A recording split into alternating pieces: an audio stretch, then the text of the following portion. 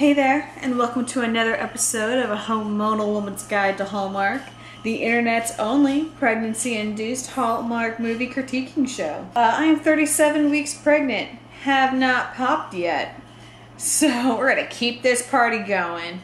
I am very uncomfortable. My feet are swollen. I did get to the dispensary to buy all my after baby goodies, so I'm very excited about all of that. So we got about 3 weeks to my due date. My doctor thinks I'll go past my due date, which I am not happy about, but whatever. This baby needs to come out now. Today we're gonna be on Amazon Prime watching a movie. The movie is called Christmas Cupcakes. And the description. When their family bakery may have to close its doors right before Christmas, rival sisters Kim and Gina must team up to win a national baking competition, save the family business, and perhaps even discover a bigger prize than they hoped. So that's what we're gonna be watching. It sounds ridiculous, and we'll see how this goes. These child actors are obviously wearing wigs. Like, it is painfully obvious that they're wearing wigs. So then some woman just frantically knocks on the door of the bakery that's obviously closed. And she's like, I saw that the lights were on. I need egg bread. And they're like, we don't have any bread. So she's obviously been to the bakery before. So wouldn't she know the hours that were clearly posted on the door that she was banging on? So Kim is a financial asset manager and Gina is a personal assistant to some bitch who said that I hope that your personal life problems don't get in the way of work again. And she's like, you mean my dad dying? And the boss is like, yeah, quit that job. He said that these are rival sisters, and I'm not seeing a rivalry at all. We don't know where we're located, but this old woman seems to be from Eastern European and the uncle seems to be Italian. So Gina ran into this guy twice at a coffee shop and then went on a date with him. Coffee date, you know, so just drinking coffee and whatever. But I'd be like, I don't even fucking know you, dude. There seems to be a lot of characters just kind of get thrown in all at once. Like, we just met the mother, Kim's ex new girlfriend, and Kim's daughter all in one scene. So the finals for this baking cook-off thing that they're now going to suddenly enter is on Christmas Eve, which is the same day that they need to have the money to save the bakery. And the money is $100,000. But they are $240,000 in debt.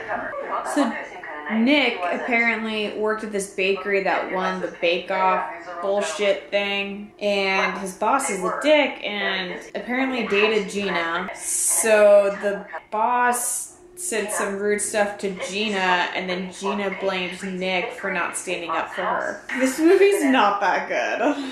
So then Kim entered the Grand Prix baking thing without telling Gina, and then Gina got upset when they got into the competition. This movie was made in 2019. Kim and Gina cannot be more than 45.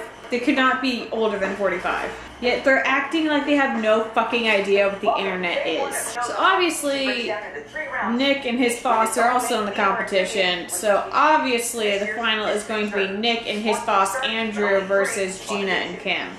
Obviously.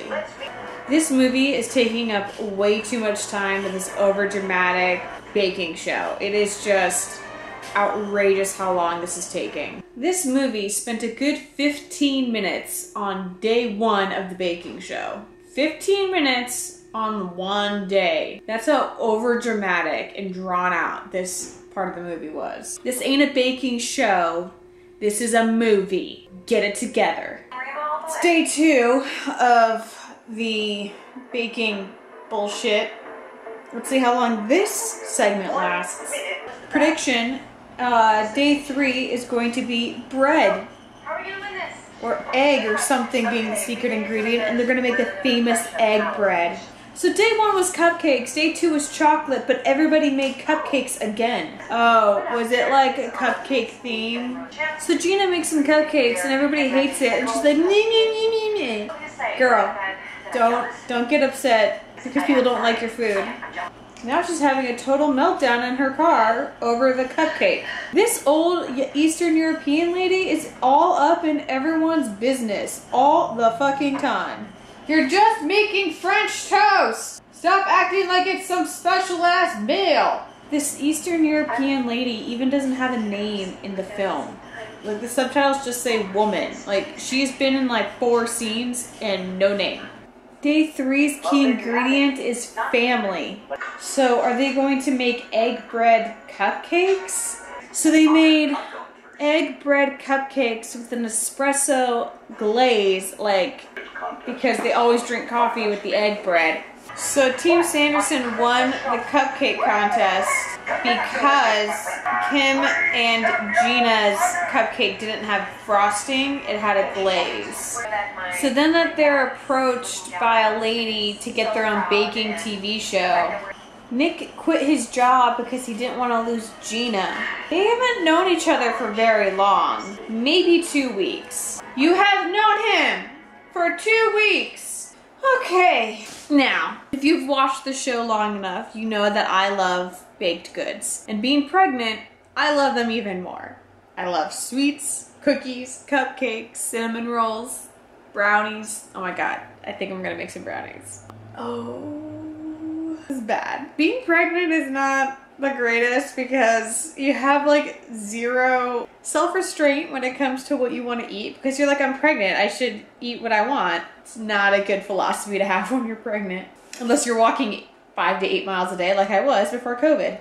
Anyway, the movie, they spent a lot of time on this cupcake show. Like, it was so over dramatic. Like, I don't know, it was a good premise for a movie, but they had like a lot of characters and there was really no need for Lee, the daughter, and there was really no need to have Nick there, except I guess some sort of sexual tension. There was no need for like a lot of characters in this movie. So I guess I'd give it like a 4. But I really want to try this egg bread now, so if anybody has like a really good old family egg bread recipe, send it my way because I definitely want some. Anyway, so that was this episode of A Hormonal Woman's Guide to Hallmark. Hopefully we'll be back next week. I will figure it out. I should be going into labor in the next 3 weeks or so. So if I go dark, I'm sorry. I have a precious baby to take care of. But hit the subscribe button. Stay tuned. Give me some movie suggestions. And I'll see you next time. Bye.